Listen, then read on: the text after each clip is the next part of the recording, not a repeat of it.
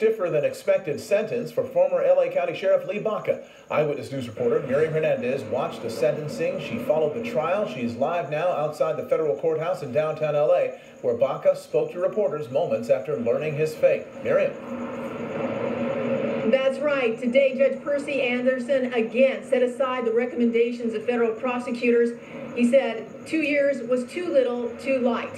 It was a day of public shaming for Mr. Baca, a long-time veteran public servant.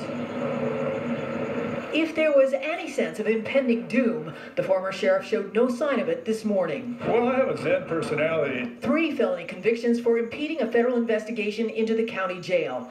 The penalty pronounced by Judge Percy Anderson, 3 years, 1 year beyond what prosecutors had recommended, taking into account Baca's 48 years serving the department. More significantly, Baca's Alzheimer's disease, which would steadily progress in prison. Judge Anderson says he would have given Baca 5 years, if not for his health.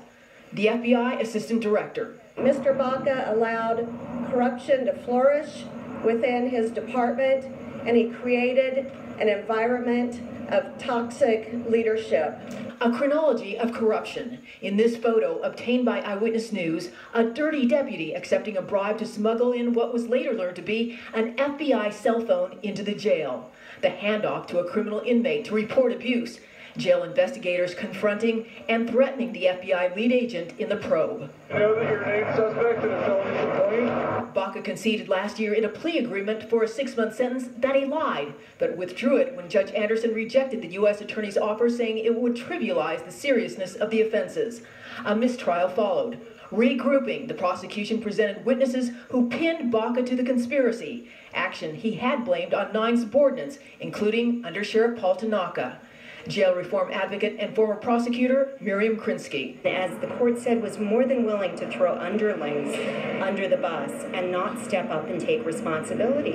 Baca today after sentencing. I will never accept a cell phone in the county jail given to a career criminal. I don't care who puts it in. A position that for 9 Baca subordinates has already paved their way to federal prison. Now their boss will follow. The defense says they will appeal, hoping that Mr. Baca can stay out of prison until there is a ruling by a higher court. For now, Mr. Baca is ordered to surrender to a federal prison by July 25th. Reporting from downtown Los Angeles, Miriam Hernandez, ABC7 Eyewitness News. Okay, thank you, Miriam.